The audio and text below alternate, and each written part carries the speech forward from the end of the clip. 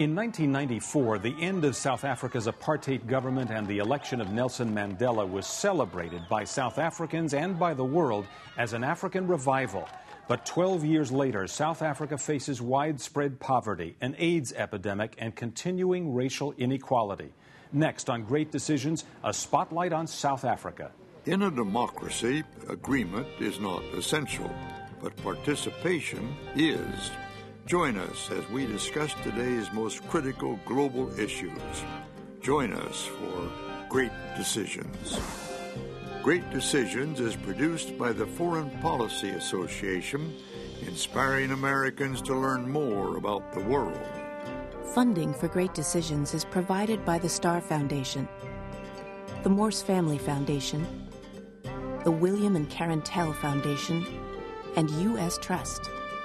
And now from our New York studios, here is Ralph Beglatter. There was dancing in the streets when the white minority government of South Africa gave up its apartheid regime after 45 years, under pressure from Europe and the U.S. and from internal movements led by former regime prisoner Nelson Mandela. The peaceful transition from institutional racism to political and social integration was the beginning of what most people thought would be a bright future for South Africa, for its neighbors, and for all of Africa. South Africa remains an economic power. Its strong currency and continued industrial and commercial strength remain the envy of much of the continent. And former President Nelson Mandela, as well as current President Thabo Mbeki, are both influential Pan-African figures, often taking on the role of trusted mediator in regional conflicts like those in Rwanda, Sudan, and Congo. Both are also respected world figures, unlike many of Africa's leaders. But there's tragic news, too. Though South Africa is ranked among the 50 wealthiest countries in the world, millions of South Africans still live in abject poverty. Many point the finger at the African National Congress, the political party that helped bring down apartheid and has led the country ever since. The ANC is accused of ignoring persistent social, bureaucratic, and economic issues, chief among them continued racism, government corruption, and a lack of fiscal discipline. Perhaps most troubling is South Africa's AIDS epidemic. An estimated 20% of South Africa's adult population is HIV positive. President Mbeki has publicly expressed doubt that AIDS is even caused by the HIV virus and has suggested the best way to fight AIDS is through economic development. Will South Africa be able to fully capitalize on its economic strength, building upon foundations for freedom and success laid 12 years ago?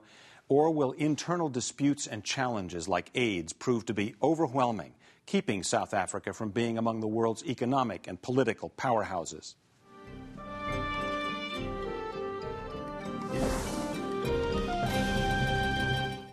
Helping us answer these and other questions are Charlene Hunter-Gault, a South Africa-based journalist who has worked for both CNN and NPR and authored the book New News Out of Africa, and John Stremlaw, Associate Executive Director of the Carter Center and former head of the Department of International Relations at the University of Witwatersrand in Johannesburg.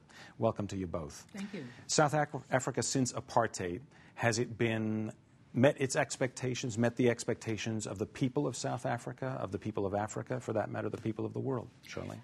Ralph, I think it's a work in progress. I think that, 12 years is a short time in the history of what is fundamentally a new nation, with new rules, new leadership, new expectations.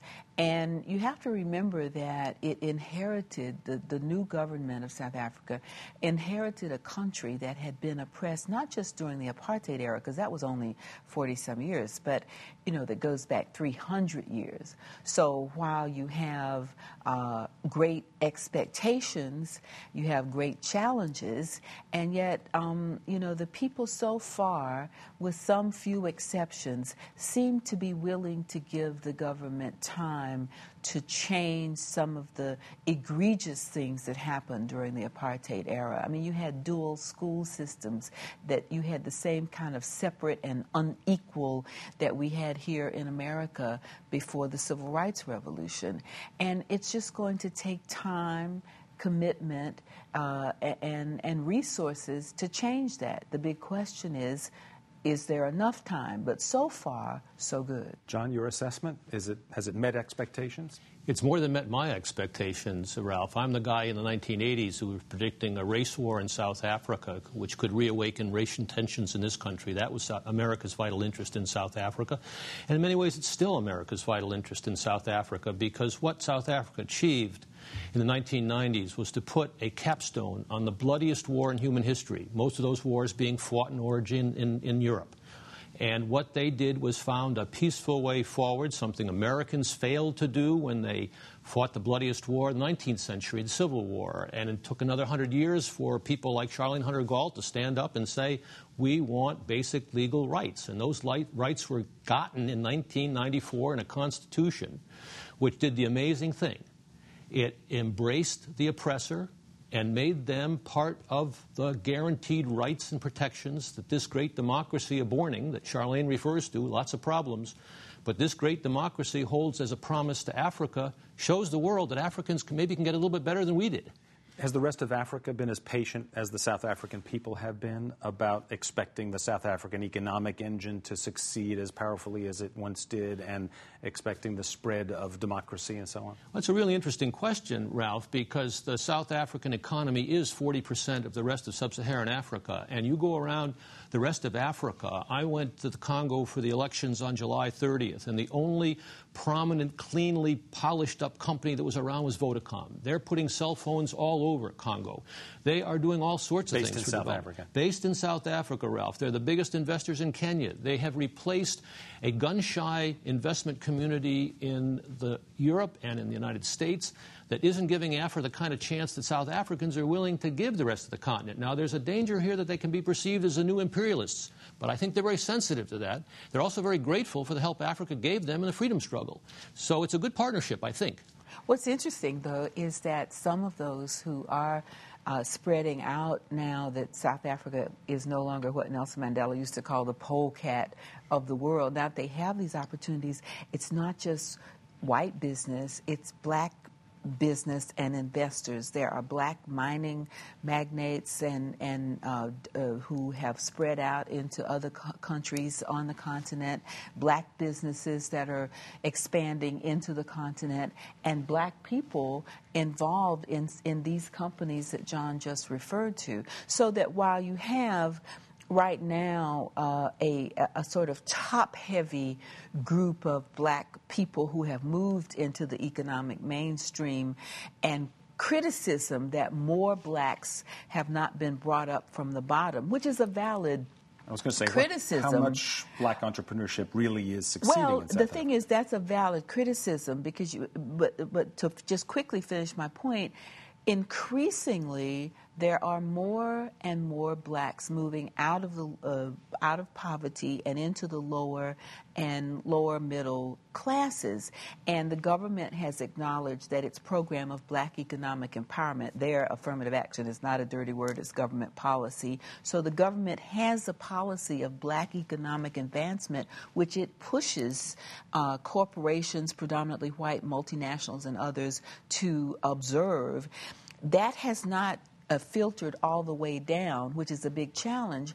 But that leads to the second big challenge, which is that even if you had the opportunities, because so many black South African young people left school to participate in the liberation struggle and missed their formative years of education, they are now out there with no skills and limited education. So that's one of the big challenges. How do you get them into an economic mainstream that is still predominantly white? I read that something like 10% of South Africans still live for a year on less than a U.S. dollar. Is that? Sure. The majority has a per capita income the same as Congo, and the minority, which is increasingly multiracial, by the way, as Charlene notes, has a standard of living like Spain or Portugal. There's a huge gap. The social and economic gap has to be bridged. But the key to this is education. And what you realize when you look at Africa, or you look at the African-American community in the United States, is when you have institutionalized racism and a chance for greed to exploit that racism into slave labor and denial of educational opportunities, because these people aren't like you and me, you don't get the kind of training and fundamentals that you really need. The Congo didn't get them. Black South Africans haven't gotten them. African Americans haven't gotten them. Education is the key. South Africa's universities are now educating much of the elites from around the continent. 3/4 of my postgraduate students at the University of Witwatersrand from the rest of Africa. It's that educational gap that will make everything else possible, Ralph, but that doesn't change in a day. Archbishop Desmond Tutu has talked to President Mbeki himself about the successes and challenges of governing and shared his insight with Great Decisions. I was talking to President Mbeki and saying to him, you are aware, of course, that you have been nominated by Time magazine as one of the 100 most influential individuals in the world, but that your star would have glowing even more. And even before I finished that sentence, he said, except for two things, AIDS and Zimbabwe. And I think, yeah, we have been less than at our best on those two particular issues. So let me ask you about Mbeki's government. John, how's it done? Well, I think it's done remarkably well. Remember, they've got a program that's trying to ensure the independence of South Africa within the international system. This is a liberation group that didn't get much help from the Americans or others in the long struggle. There's a lot of talk, but not a lot of help. So they really want to prove that they can do this themselves. Now, the ANC is very popular, so it has 2/3 of the parliament, but it loses 40% of the time in the Constitutional Court. So long as the rule of law prevails in South Africa, I'm very optimistic about its democracy. Now, the problems that Mbeki mentions, AIDS and Zimbabwe, I can refer to Charlene's book. Her first half of the book deals with the dilemmas facing South Africa in a very balanced way. But these are complicated issues for an easy television conversation, Ralph, and it needs some study and some thought. Charlene, what about Mbeki's government in the last 5-6 years? Well, I think it's established some good principles. As John said earlier, it has one of the most liberal constitutions in the world.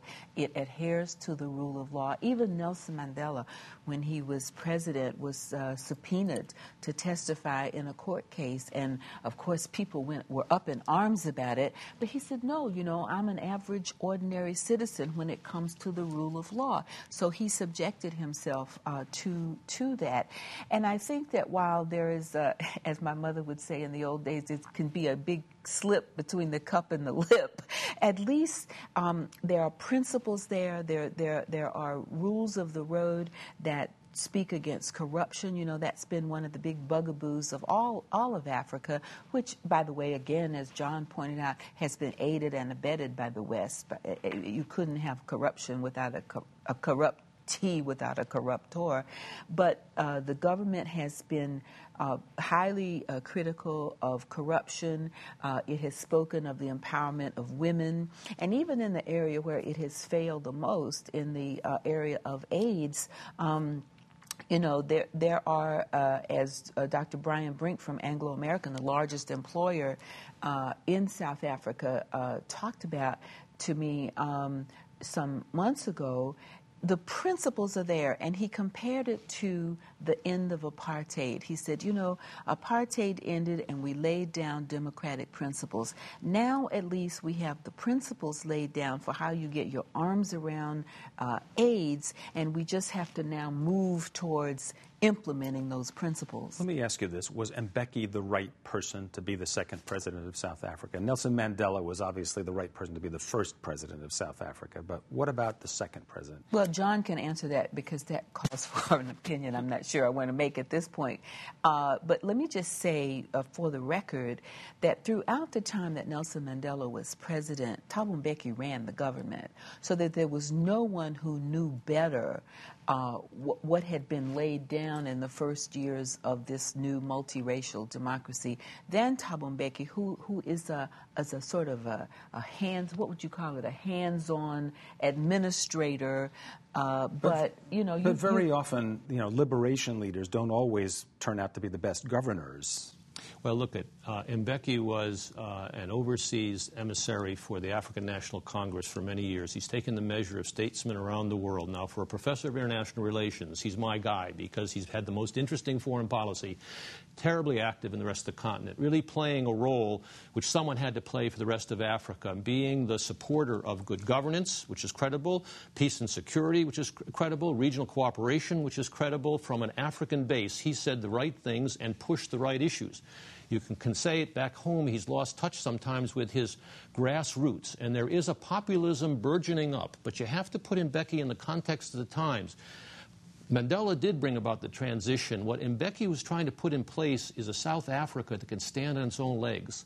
And that means it practices an economic policy which is liberal orthodox and quite controversial. He does it not because he's an ideologue, but because he sees the only way he's going to preserve South Africa's independence is to not make it dependent on the World Bank or foreign aid or other things. And that takes sacrifice and discipline. I think it's also led to some of the problems that the country has been associated with, like this championing of homegrown remedies for HIV and AIDS, and it may have been misguided, but it certainly is a part, I think, of the psychological makeup of this leader who has been the champion on the continent and at home for African solutions to African problems.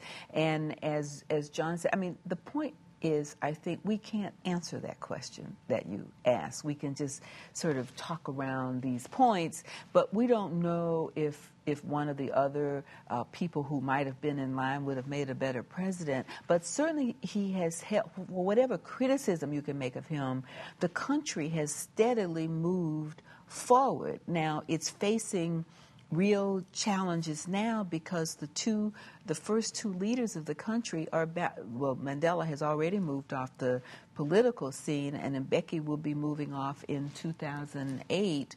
And so the next challenge is going to be, the question is going to be more important for the next president as opposed to, was this the right guy? I just want to ask about, you, both of you have talked about Mbeki's role with other African countries as a reconciliator, as a mediator, and so on. He's been especially interesting to watch with the neighbor, Zimbabwe, and Robert Mugabe. He's taken a more, I'd say, gentle approach toward Mugabe than the United States has, certainly, and that other countries have. Has he achieved as much as he'd hoped? Do you think he will succeed there? Well, one of the interesting, you can answer that too, but one of the interesting things was that Colin Powell, who was then Secretary of State, had publicly challenged South Africa's what they call constructive engagement of Zimbabwe, and he did it here before they came to South Africa. Well, all of us journalists were standing around waiting to ask the President Mbeki when they came out of their joint session about this obvious bone of contention between the two countries. And when we asked the question, President Bush just laughed. He said, "We don't have any issues on it. President Mbeki is our lead person on Zimbabwe." So whatever President Mbeki said to him in the 20 minutes they met, obviously, at least for those purposes, he was satisfied. Even though Mr. Bush had referred to Zimbabwe as an outpost of tyranny? Absolutely right. And we journalists were all shocked. What are they going to do about it? Yeah, I mean that's the question. What you have to remember is Mbeki has no good policy options towards Zimbabwe. It is a thorn in his side because it challenges the values he's trying to project in the continent. His first responsibility as a leader is not to divide South Africans. And the land issue in South Africa is a big one because 85% of the land is still owned by the whites, or 15% or less of the population. So he's got to not divide his country. And the black opinion has now perceived Mugabe as not a hero of liberation, but as a power abuser. That has gone on far too long. We all know that. But at the same time, he didn't want to have the West come in and tell him what to do about solving this problem. And I think to Bush and Powell's credit, they realized that this is his neighborhood and he has to find an answer for it, and he hasn't found one. We all know that. The other problem, though, is that the opposition has been weak. It has subsequently imploded. In Zimbabwe. In Zimbabwe. And South Africa was never keen on that leadership in any event, even though it did. The leadership of the opposition. Of the opposition, the Movement for Democratic Change in Zimbabwe. And I think that what South Africa was trying to do was to try to find the progressive or moderate leadership within the ruling party in Zimbabwe, ZANU-PF, to bolster them, because after all, I mean, whether you like it or not, even in this country, people were unhappy, many, with the way the election here turned out. This was a democratically elected president, so you can't just simply march your troops across the Limpopo from South Africa and take over. You have to respect the process, even if there were those, including international observers, who said it was flawed. So as John says, the options are very limited. You could speak out more, which I think has been the unhappiness of a lot of President Mbeki's critics, that he hasn't beat President Mugabe more over the head, but the options are really limited. We've got to talk about AIDS in South Africa, and you've touched on it, a couple of you, several times, but this is a huge, huge problem, not only in the country, but in the continent. Describe the situation in South Africa now. How widespread is AIDS there? Who's most affected? Women and children? Young girls, I think, are 30% of the victims at this point? Well, all over the continent, the face of poverty as well as the face of AIDS is female. And it's young females of teenagers, late teenagers, and young mothers of childbearing age, many of whom are passing on their infections to their young infants. And so it is a growing problem all over the continent. What's it done to South African society? Well, you know, it's been harder on a lot of other countries where the leadership has been decimated. And, of course, South Africa has lost some prominent people, including the spokesman. Well, we won't have to get into who's been lost. But it's been a terribly divisive issue in the country. It has... I mean, there would be those who would argue, and many do, that the country did not exhibit the kind of leadership that might have enabled them to get up on top of the issue in order to get their arms around it a lot sooner. Well, that's true. Was this a big mistake? Well, it probably was a big mistake not to be more outspoken, but again, did he want to hostage himself early on when antiretrovirals were really expensive? Mbeki to the drug companies of the north. He was being lectured to by the rest of the world, and he's saying, wait a minute, this is our problem, we'll deal with it our own way. I don't think he handled that very well, but what's also happened that is positive is that the civil society and the grassroots have mobilized, challenged us in the courts. The court's decisions have been respected. It does have the biggest anti-AIDS program now in the world operating. It could have gone a lot better for sure, but this is a conundrum unlike any government has faced anywhere. And this government's come through, you know, the apartheid era. It's the curse of Job. It's come through the apartheid era. Now it's facing huge inequalities and poverty, which complicates it. It looks at AIDS and says there's a lot of other things on the equation. Why is the world so transfixed on that? I don't have the answer. I'd like to see it done better. My students were infected, and I had to lecture them, and I'm not a comfortable guy talking to the classroom about sex, but you have to do it. Do you think the world is improperly focusing on that issue in South Africa and Southern Africa generally? Look, Ralph, you cannot say improperly it's such a human catastrophe, but malaria kills a lot more people, and that's a curable or preventable disease for which the West does not, until recently, put much resources in. Credit to the Bush administration. There's more going in than ever before. But tuberculosis, the ravages of poverty, these are endemic equations that have to be looked at. And if I had just one quick word about what we don't talk about enough about Mbeki and his foreign policy, is the Congo, 4 million people died, Ralph, and it was the South Africans who brokered a peace solution when the rest of the world wasn't doing anything. South Africans that are providing all the ballots, all of the election materials, making sure that it works, the MONAC, the UN forces. There's a lot of activism which doesn't make it onto the headlines of our normal newspapers that students and other informed Americans need, because South Africa is so important to America as a compatible democracy on the continent, need to know. I think the AIDS issue is important. I agree with everything that John has said. I think that in the countries where there has been progress in reducing the infection rate, or certainly controlling it, like Uganda, which has stood up to now as a model, although I hear that there are problems now in that country as well, because there's been leadership that's been critical of the use of condoms. But the point is that even in a government like Lesotho, which is next door to South Africa, 300,000 people out of a country of 2 or 3 million are HIV positive. And their government has been given kudos from Stephen Lewis, who is the UN Special AIDS Envoy to Africa, as doing the right things and everything, but their infection rate continues to climb.